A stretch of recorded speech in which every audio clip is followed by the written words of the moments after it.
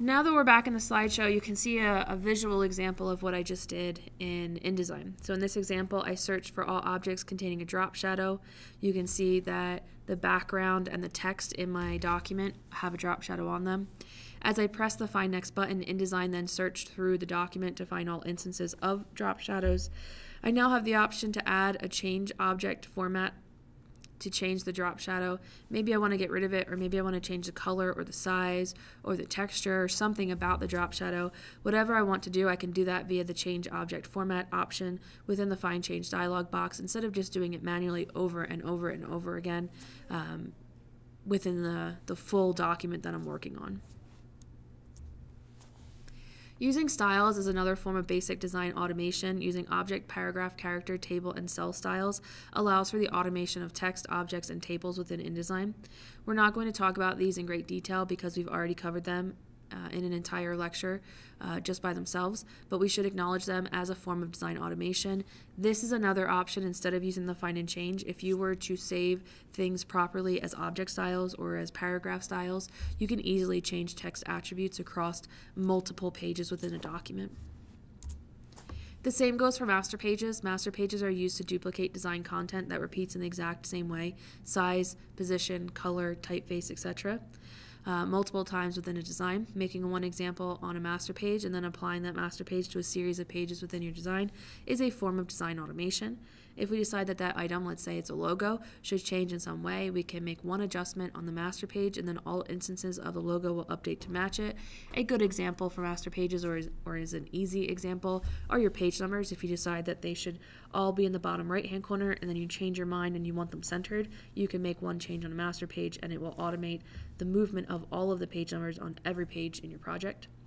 Again, we are not going to cover master pages in great detail in this lecture, but we should acknowledge them as a form of design automation, as a really good form of design automation. After completing an introductory InDesign course or after using InDesign for a year or two, most InDesign users will naturally use most, if not all, of the design automation options listed on the previous 20-ish slides. So let's talk about some of the automation options that are considered intermediate level. These are the automation techniques you should be using but may not know exist, or maybe you've heard of them but you don't really understand how they work or what they're used for. Saving, pre-flighting, packaging, and exporting are some of the most important features of InDesign.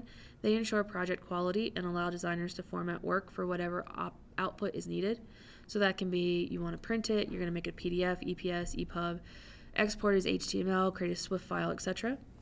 Pre-flighting from InDesign is usually described as being either automated or manual. The pre-flight panel lists any automated pre-flight errors and helps guide InDesign users to a workable solution.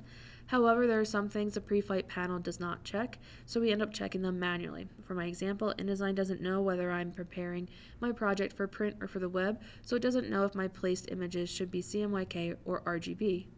Or does it? By default, InDesign's pre-flight panel will check for missing and broken links, which we call images, and text errors, which are missing fonts or overset text, but that's it. However, it doesn't have to be limited to just a few settings. Custom pre-flight presets can be created to check for a variety of settings that may be important to you and for your project. A custom pre-flight preset is a saved custom profile that scans your InDesign document to check for the presence of particular settings you've chosen.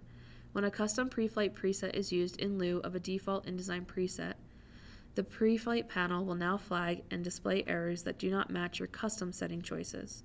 Custom presets can be defined by choosing Define Profiles from the Options flyout menu on the pre-flight panel, and you can open the pre-flight panel via the Window menu, Output, and then choose Pre-flight. In this example, I am making a pre-flight profile that will flag any non-print settings. I've given my profile a name, Offset Print Pre-flight, and selected options that are of value to me and my printed output.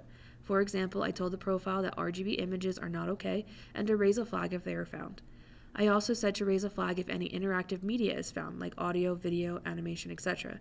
These are just a few options. Explore the Pre-flight Profiles dialog box for more customization settings. Let's compare the results of applying the default pre-flight profile to a document within my newly created profile. I've placed 4 assets into my document, 3 RGB images and 1 video file, also using RGB color mode. All 4 are not acceptable for my project since they contain web formatting, but the default pre-flight profile doesn't raise any flags. You can see I just have the basic working profile set, and there are no pre-flight panel errors. This seems to imply everything is good to go, and we can proceed with saving and packaging our project. However, we know it's not possible to print a video, so we know everything is not good to go. Now let's take a look at the same document with the same asset issues, but with a new pre-flight profile. This time, I changed the profile option to the one I created called Offset Print Pre-Flight, and immediately received 5 errors. 1, there were color space not allowed errors, 3 images plus the video, and that there was an interactive element present, which was the video that I inserted. Creating a custom pre-flight profile allows for significantly more accurate pre-flighting compared to the default.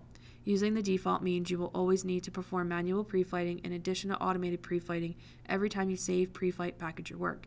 If you're going to be formatting something for the specific output over and over again, it's a good idea to create a custom pre-flight preset so that you don't have to manually check things over and over and over again.